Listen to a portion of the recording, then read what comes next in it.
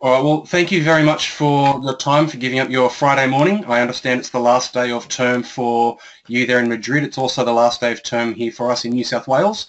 So as you can see, the link at the top will allow you to ask questions as we go through, and we can do some Q&A at the end also. My name's Brendan. If I don't know what Dave's told you, my name's Brendan. I'm a primary trained teacher. I was teaching year 1 and 2 up until a couple of weeks ago when I joined ClickView. They kindly offered me a job doing something a little bit different, something a little bit exciting, and I thought, why not go on a new adventure? So I'd encourage you to take as many notes as you want to throughout this, but I will be making the slide deck and also the recording of this presentation available to Dave afterwards. I can email him the links where he can access both of those.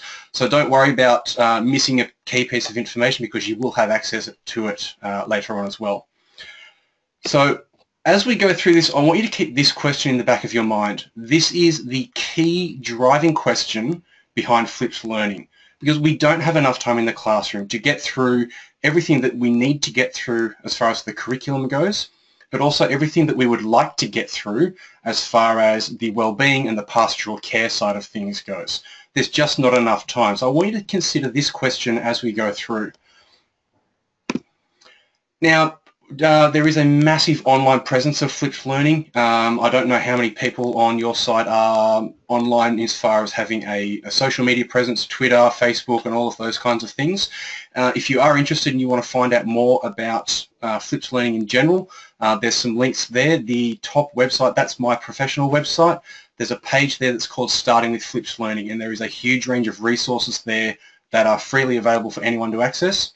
There's a link to some educators and their channels on YouTube, and you can actually see what current teachers are doing as far as what their flipped videos look like in a range of subjects, in a range of age groups. And there's also a link to my list of teachers who are flipping on Twitter. I think there's about 105 teachers that I've got on there at the moment, spread all across the globe, range of different subjects, a range of different age levels as well. If you are a Twitter person, my handle is @C21_teaching.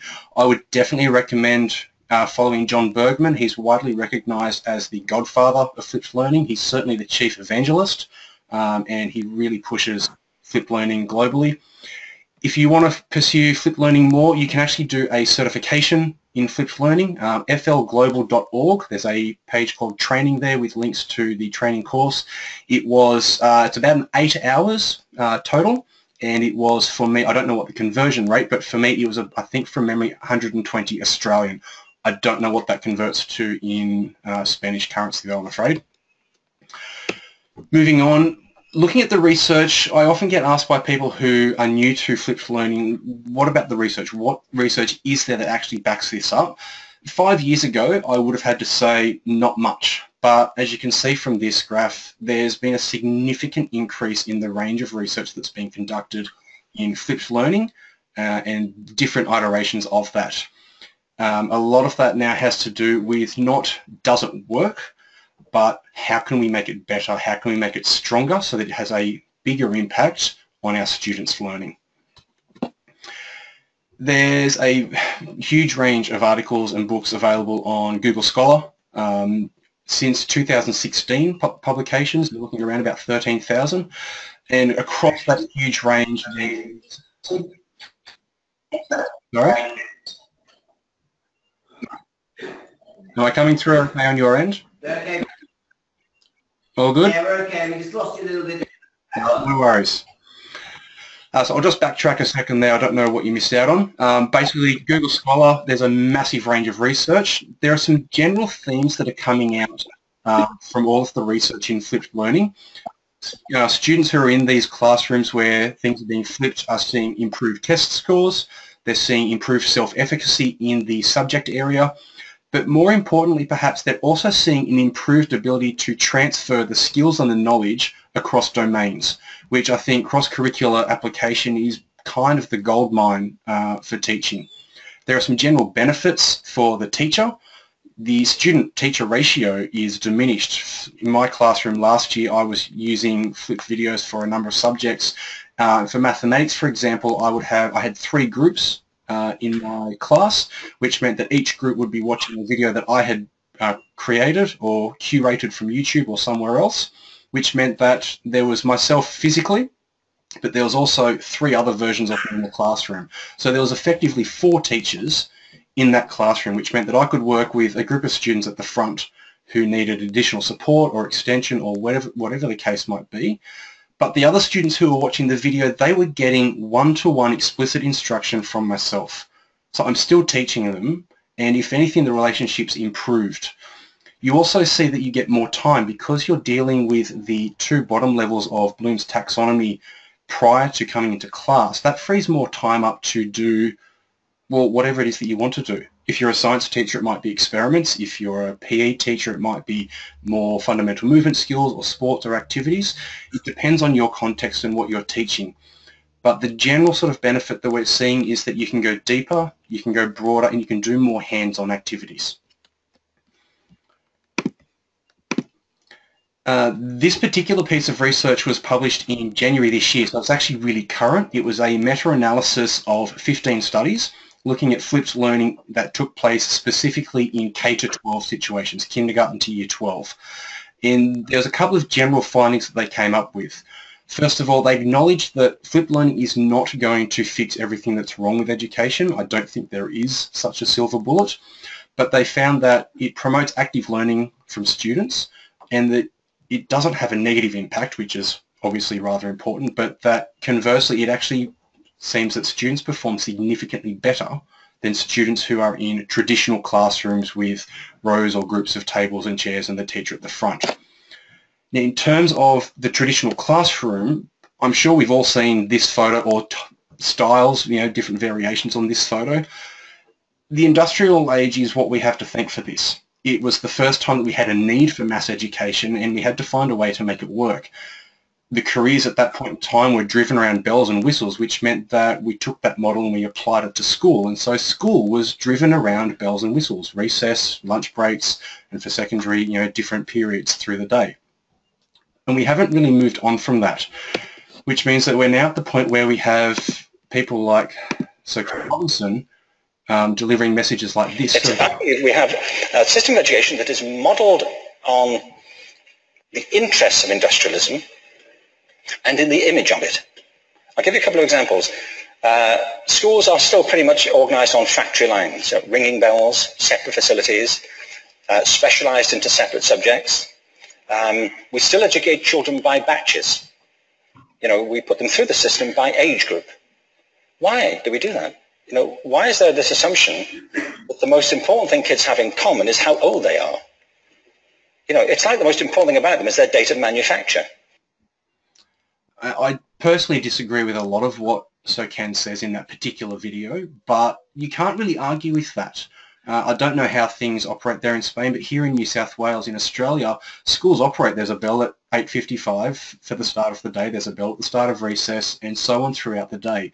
Everything runs around the bells of school because that was the model of industry that we were used to, which meant that just got applied to school. So what happens next? And again, I want you to consider what is the most valuable use of your face-to-face time with students.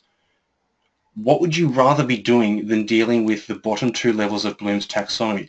I'm not trying to diminish those. They are incredibly important. They're the foundational structures for going deeper and further. But if you could take care of that before students come to class, what would you rather do? I want you to take about a minute and jot something down, 1 or 2 things that you would rather be doing with your students than working through the bottom 2 levels of Bloom's taxonomy on whatever your subject area might be. If you happen to be connected, feel free to jump to this website down the bottom here. It'll take you to a Padlet, which will allow you to send your thoughts through and we can have a look at those up on the screen. So I'll give you about a minute just to jot a few things down.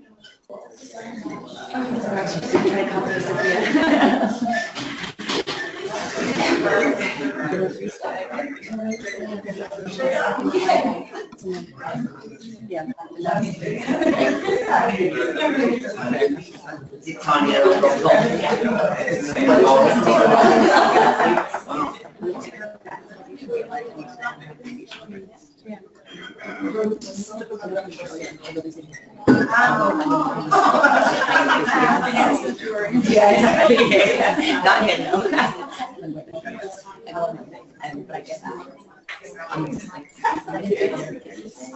right, we sound like we're getting close to being fairly done on that end. It sounds like there's some interesting chat going on as well. So with this particular question in mind, let's have a look at what's actually going on and why we're doing this. Now, I'd like you to think about your own education. And I'll give you an example from mine. Year 10 mathematics, it was term 1 and we were doing quadratic equations. Teacher explained it in class. I was like, yep, I get this. Teacher gave us some questions to solve in class. Yep, I can do this. Teacher assigned chapter 2, questions 1 to 30, do the odd numbered questions for homework. I had 3 other classes that day, got home, sat down, opened my book. I have no idea how to solve this. I'd forgotten what I needed to know to solve those particular questions. I hadn't actually understood it properly, which meant that I was faced with the more difficult questions now, trying to apply the knowledge, but I had less help. That's not how it works, and that's the general traditional model of education that we're familiar with. Flipped learning flips that model. The understanding and remembering is done prior to class, which means that when students come to class, they've got that base level knowledge, which means that you can then take them deeper, you can take them further. But if they have that moment where, I've forgotten how to do this, that's okay because you're there. You are the one that can give them the support. For myself, I went to mum and she's like, oh, I don't know, I got no idea. Dad was even worse. He didn't finish high school. He went and got a trade. So I had no help at home, which meant that with no teacher there, I was stuck. I couldn't do my homework. I therefore got in trouble for not doing my homework, but I couldn't do my homework because I didn't have the support that I needed. This alleviates that problem. Now, I want to take this in a slightly different direction. I want to use an analogy to help you understand this. I'm sure we've all got one of these. Doesn't matter what brand it is, but I'm sure we've all got a smartphone of some description. There are a few things that you need for a smartphone. You need the hardware, obviously. For schools, this is the buildings, the books, the tables, the chairs, the teachers, the support staff. But to make the phone interesting, you need some apps. Now, I'm sure we've all got our favourite app. From an education point of view, your apps are your pedagogical strategies. Project-based learning, makerspace, coding, peer instruction, whatever it is that you happen to use in your particular context.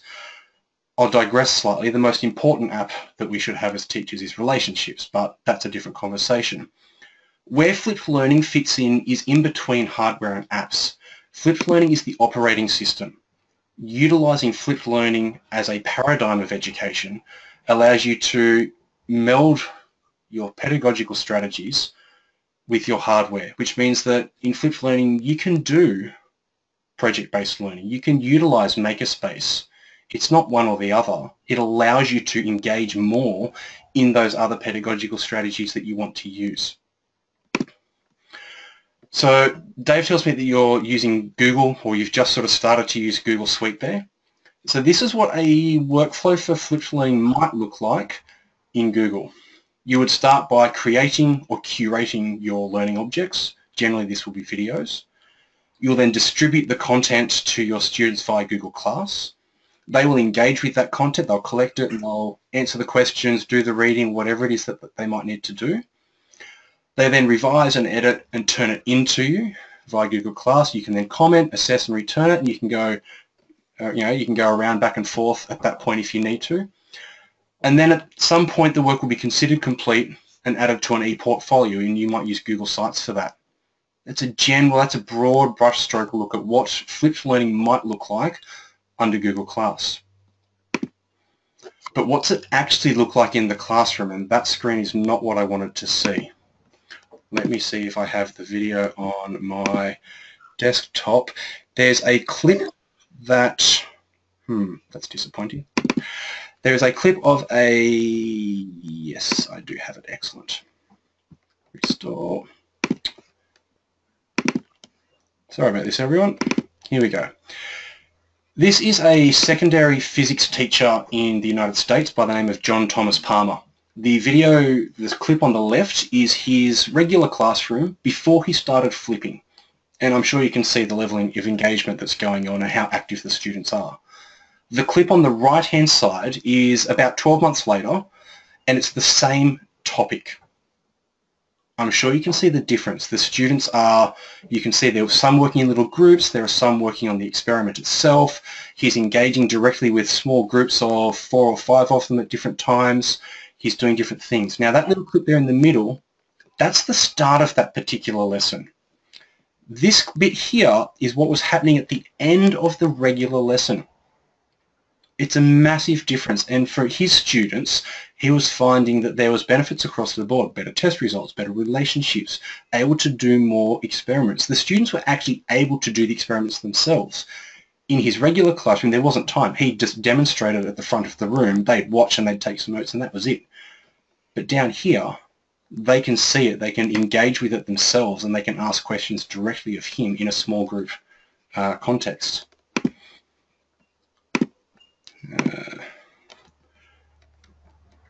All right. Now, that's great. We've seen what that looks like in the classroom, but how do we actually think about it so that we can plan and we can program? Obviously, that's quite a big part of our job as teachers, is actually the paperwork, the administration. This is a rough sort of guideline as to what that process might look like. And again, I'll make this slide deck available afterwards so you can take your time looking over this. As a general rule of thumb, a couple of days out from the class, you'll have planned the in-class activity, which will be active, and it will take students into some deep learning. You'll also plan the accountability instrument. So whether that's going to be some kind of exit ticket, a quiz at the end, or some kind of way of demonstrating that they've understood and that they've been able to apply the knowledge or the skill, that will depend on your context and your subject. The day of the class, or maybe the day before, you'll take a look at student results or student responses to the learning object, the video, the questions in the video, and you'll find, are there any misconceptions? If yes, add them to your Q&A list and alter the activity if necessary. If there's not, go straight to class. At the start, you might ask the class in general, who has questions from the video last night?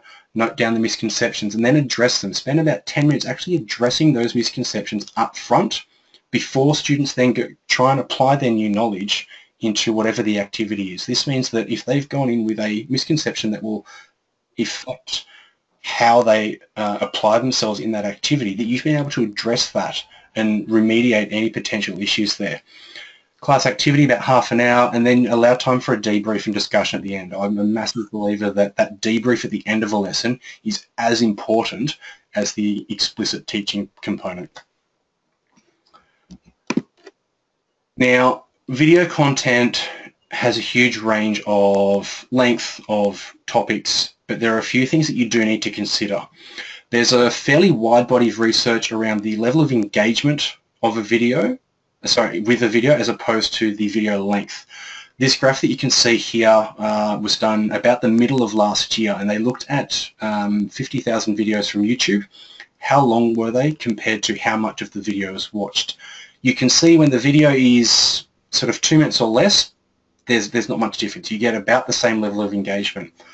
Between 2 minutes and 7 minutes, though, there is a really significant drop-off.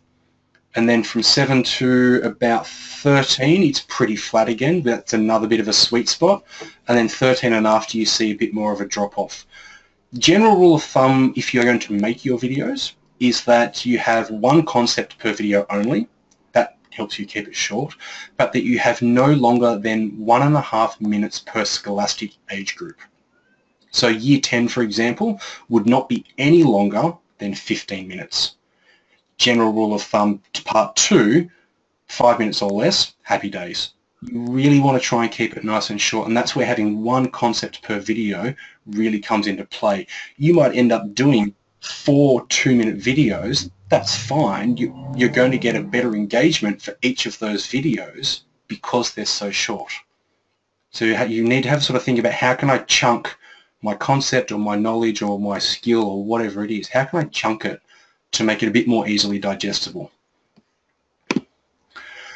There are a few other things. You actually do need to provide PD for students around this. You need to teach them how to engage with a learning object. Anyone can go home and watch Batman. That's easy. But engaging with a learning object that's learning should be different, because they need to not just watch it, they need to take it in. They need to be taking notes. If you make the videos interactive, which I would definitely recommend, they need to be answering those questions. So you need to teach them how to do that, how to recognize an important point that they need to take a note for and therefore pause the video. You need to teach them that, yeah, it's okay to scrub back and re-watch a section of the video. It's not as intuitive from the student side as you might think, and I'll own that I've made that mistake of assuming students know how to engage and have found out they haven't. Develop your own workflow. The workflow diagrams I've shown you, they're guidelines. This is how it can look, but have a think about what works for you in your context. You might want to model it off what I've shown you, but what works for you? Start simple. I absolutely recommend start simple. Pick one lesson, one concept, one skill, one thing that you can work with that's a small little chunk that will allow you to wrap your head around the workflow, around getting the students used to it. For me, I started with spelling. The students were used to the spelling test and they were used to the spelling program. I recorded a video with the spelling list for each week. The students knew where to access that video. They could then sit and they could listen to me saying the words and saying the words in a sentence, and they could practice their spelling whenever they wanted because it was on Google Drive. They could access it at home if they wanted to, or they could access it at school. It didn't require them to have necessarily copied the words correctly the first time. It also meant that on the Friday when we were doing our spelling test, that if student A finished their test really early, they could then just move on to the next activity.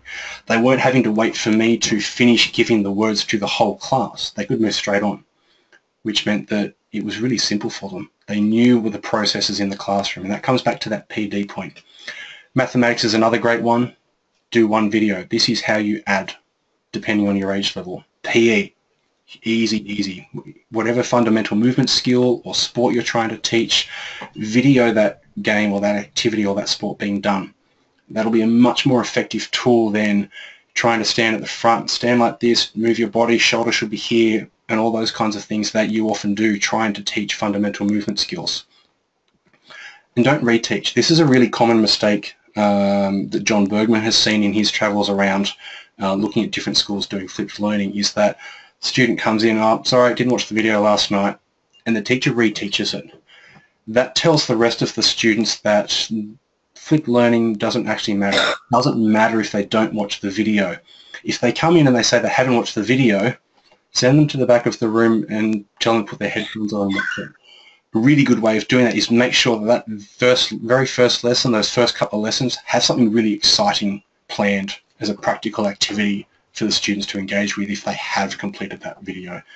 Because they'll work out pretty quickly that they'd rather be doing the fun, exciting experiment or activity or game than watching a video. In terms of offline flipping, it's been told to me that the internet there is not particularly great. ClickView does have what we call a local cache system. This allows you to, we send you a hard drive that has all of the video content. You then put that onto a school server, which means that you can access it anywhere in the school and it's not drawing on your internet. It will pull from your server instead. USBs and DVDs are really cheap now as well. I use this. This year I had some students who couldn't get internet in where they lived. We've got a couple of dead spots as far as internet goes, and I'd just give them a USB or a DVD with the videos that they needed, and that was a really simple, effective way because they still had a computer at home or a DVD player or a TV with a USB slot on the side. They just didn't have the internet. Really easy way of getting around it. And if you just don't want to engage with an electronic LMS, go paper. Paper does work. There's nothing wrong with giving them a booklet with the unit mapped out and QR codes to where the videos are stored on the server. Now, in terms of actually utilizing it, Google Suite is definitely much more than just a repository of videos. It's a much more powerful tool than that.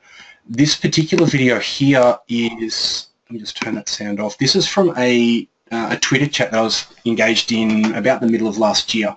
It developed quite extensively, and there was probably about a dozen of us involved, and we needed a better place than Twitter to really engage in the conversation. So we ended up in a Google Doc. And you can see here at the moment there are 3 or 4 different people typing at the same time. everyone who's logged into that Google Doc, their typing is a slightly different color. So you can monitor who's actually typing what. You can see who's typing what. In terms of the classroom application, collaborative writing is the really obvious example.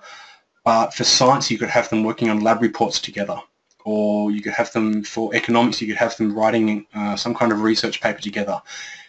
There's also the function within Google Docs to comment. So if you want to have some peer instruction going on, you can have students reading through each other's work and leaving comments on particular sections.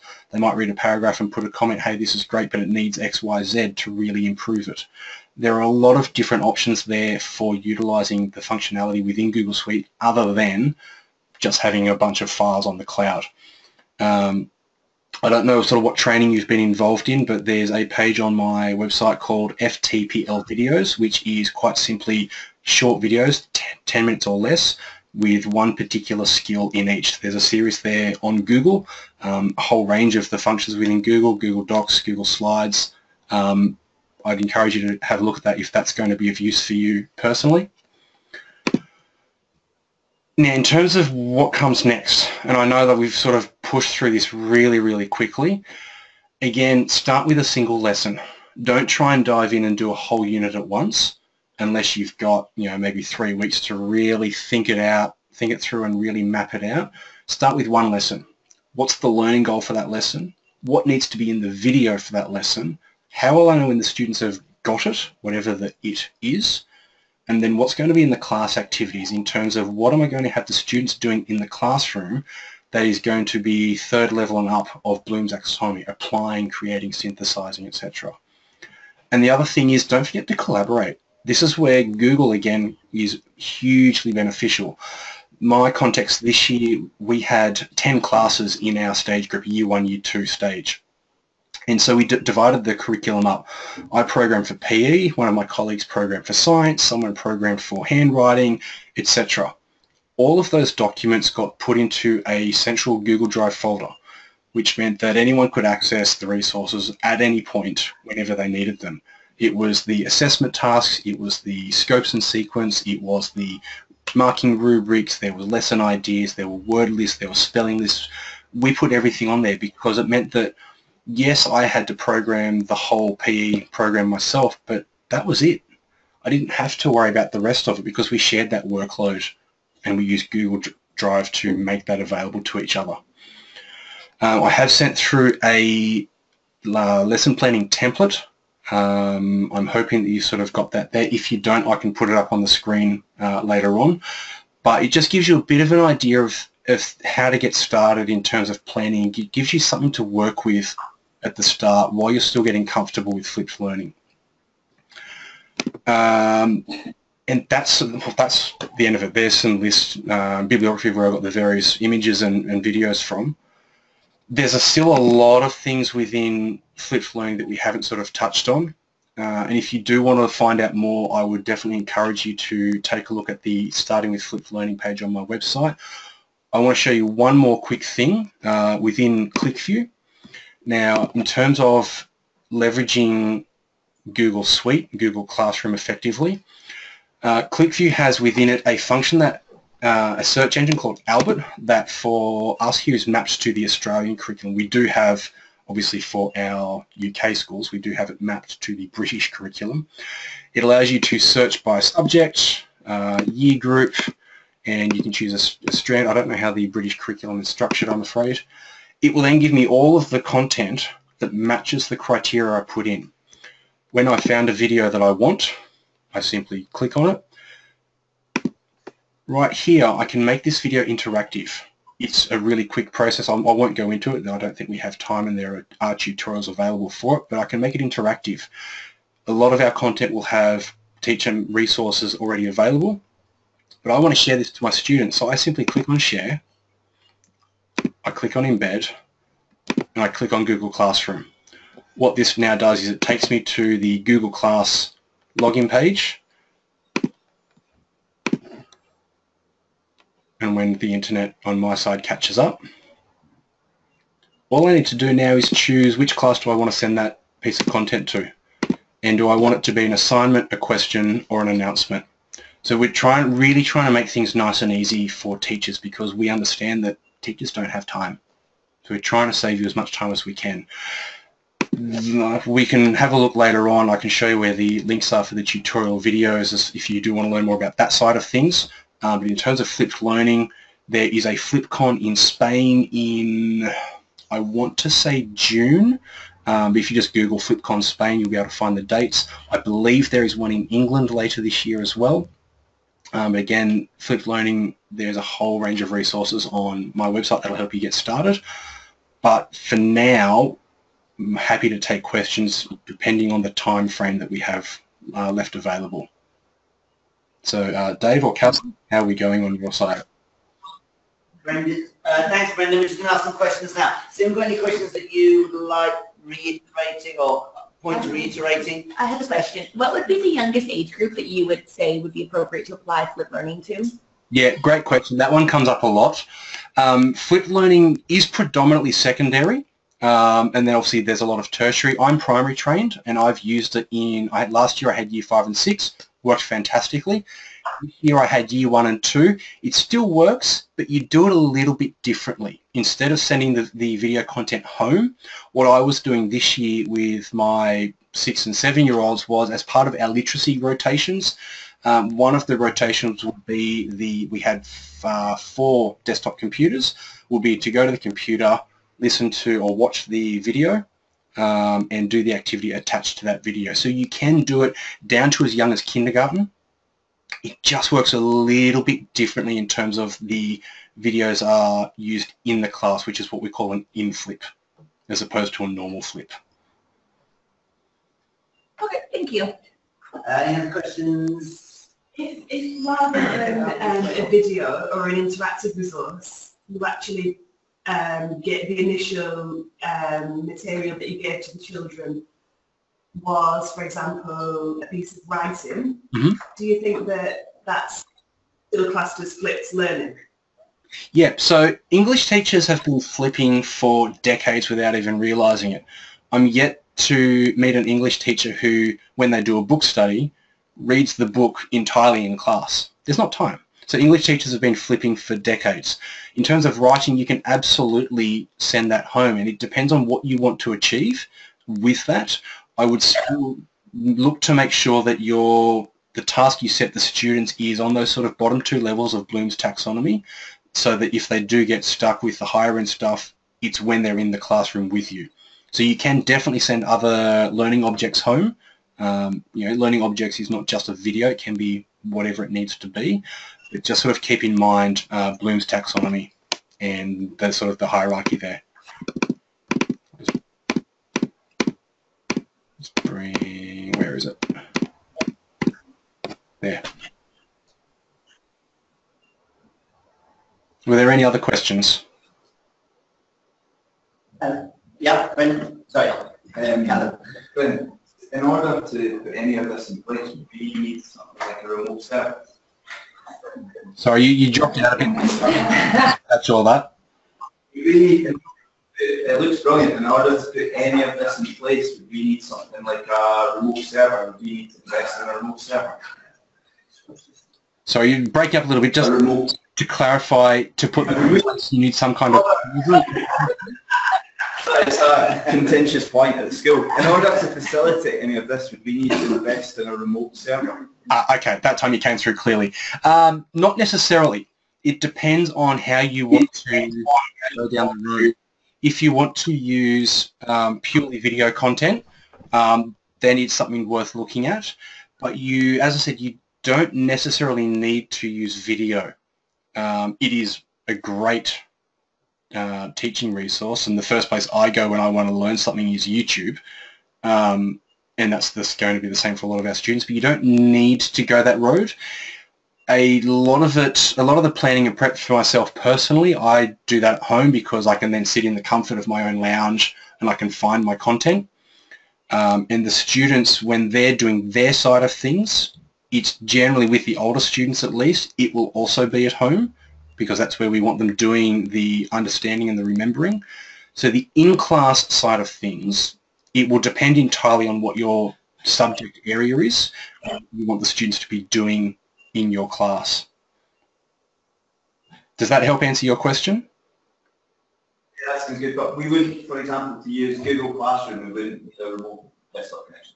Yeah. So if you're using Google Class, then you would need some kind of school network or school networks if you have multiple spread across different parts of the campus and some kind of internet. I mean, Google Class in and of itself doesn't utilize that much bandwidth. It's then down to the content that you put on Google Class. So if you are putting a lot of video content, then it would be a case of, hey students, please don't access that video content until you get home. Brendan, can I just ask you, I saw that you had emailed me the lesson, was it the lesson plan or the lesson scheme that you'd sent? Can you just flash it up on the screen for us, please? Because I will then send it to everyone. At least they'll then know what I'm sending them. Certainly. Is that large enough on your side, or do you need me to shrink that in a little bit to show more of the page? No, don't shrink it down anymore. That's fine. Fine. So everyone, this is what I will send to you so that you can see the structure and when you're building in your lesson. So I'll actually go and do that immediately we finish the presentation while Sean is speaking about the maths. Are there any other questions that people would like to raise, or are people relatively clear? There's a lot of links. I did send you the one that Brendan sent me, and I actually went on and saw the one about the physics, and some of you may have done the same. There's certainly a lot of material there. Okay, Brendan, thank you so much for that. Appreciate it. No worries. Thank you. Thank you. Thanks for your time. We're really grateful for you joining us this morning. Enjoy your weekend, and we'll be in touch. Fantastic. Don't hesitate to reach out if you need more information. All right. Thank you so much indeed. Take care. Thank you. Thank you. Thank you. Okay. Okay. What we're going to do now, I'm going to go and send you the lesson template. Like he said, in some cases, some of